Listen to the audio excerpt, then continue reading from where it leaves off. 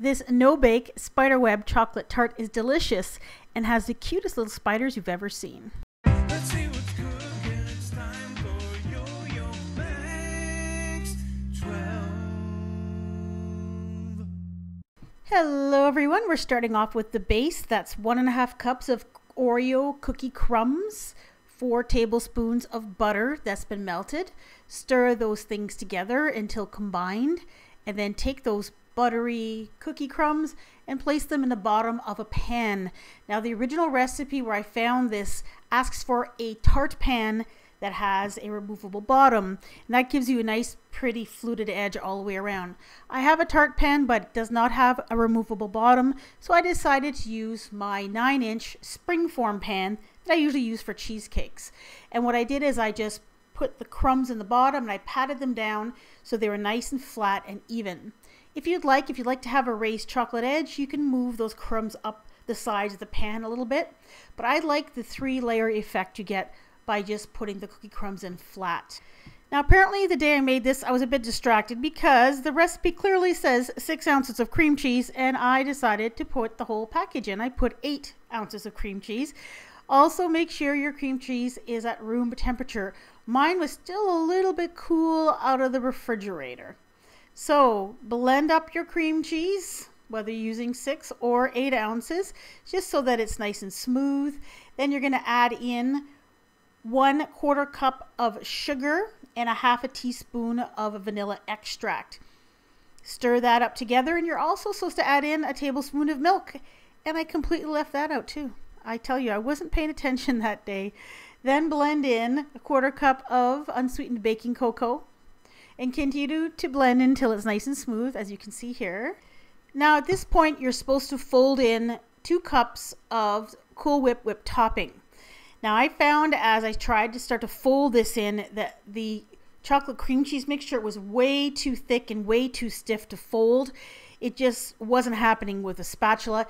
Could be that because I forgot to add in that tablespoon of milk. Could be the fact that my cream cheese wasn't warm enough. Regardless, I was having a hard time folding it in, so I used my electric mixer on low to blend in the Cool Whip. And I found after I was done that maybe it probably isn't as fluffy as it should be because it's supposed to be like a mousse. So to try to fix things, I added in another 3/4 of a cup of Cool Whip, and then I was able to fold that in nicely, and it lightened up the mixture and made it really, really creamy and really light. And then I put it into the springform pan over top of the crust and then spread it out evenly. Now you need a chocolate ganache. That is 3 ounces of semi-sweet chocolate chips. I poured 1/4 cup of hot cream over top, let it sit for a few minutes, and then just stirred it until you got a very nice, shiny, smooth mixture. Pour that on top of the cream cheese layer and then spread it out as smoothly as you can. I used an offset spatula to do that. Just try to get it nice and smooth.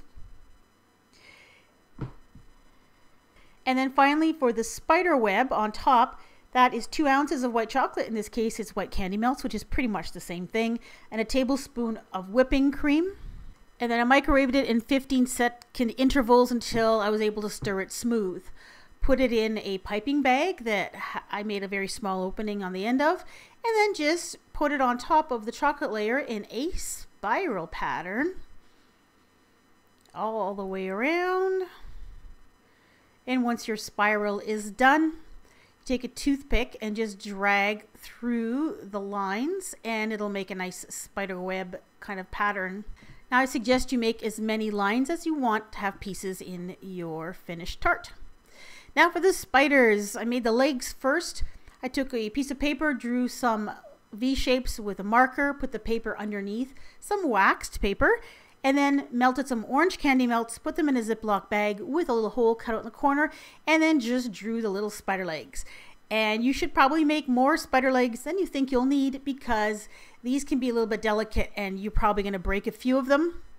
Try to make them as thin as you can, but just keep in mind the thinner they are, the more delicate they will be. Then take just a regular orange candy melt wafer, take a leg, dip the end of the leg into some melted orange candy melt, and then just attach it to the wafer. And you should have to press and hold just a couple of seconds and it should be fine. I put 4 on each side, let them harden, and then I took a little bit of black frosting and just added 2 little dots for eyes. Now you have to pick these up by the body. If you pick them up by the legs, they're just going to break off. So don't decorate your little tart until you're completely done and you're ready to serve this. And then you can put as many spiders on there as you'd like, or as few. This tart is delicious, even though I kind of messed up the filling. The filling was absolutely delicious. So whether you use the full 8 ounces or only 6 and so on, follow my version or the original website version, you're going to end up with a delicious tart.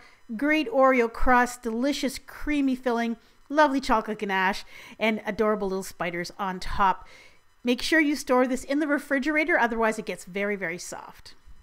Now, here's a throwback from 2008. This is when I first started off with YouTube and is one of my very, very first videos.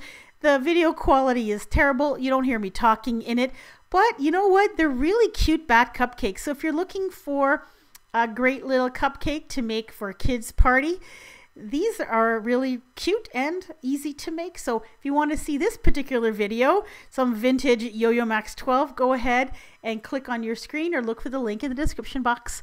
Thanks for watching. Hope you enjoyed them. yoyomax12.